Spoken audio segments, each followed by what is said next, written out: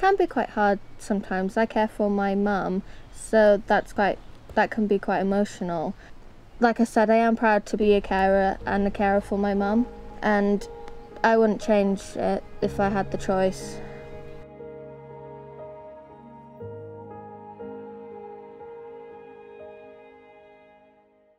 Most of the people around here can be quite nice, and it's just everything here just makes everyone feel better. It's nice, just even when people come to visit, they just fall in love because it's so peaceful.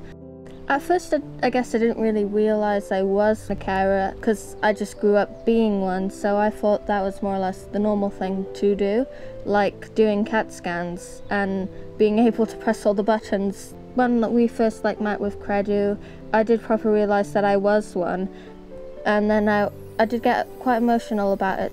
Being a carer can have huge effects on your mental health, but it is important to take care of it and make sure you find things that make you happy.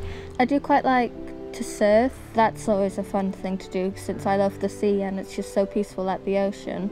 And I love doing different art forms, like different paintings and drawings. My pets have helped a lot with my mental health. They're always funny and cute, and they just help me in general. They always make me smile.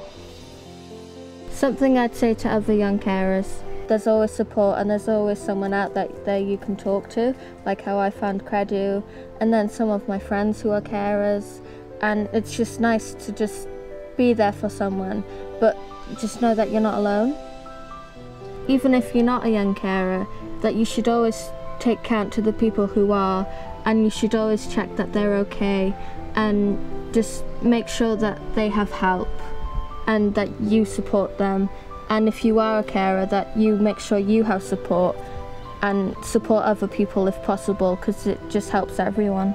Mae o'n gallu bod yn anodd, ond mae 'na pobl allan dros y byd I ti helpu ti wneud be ti'n wneud.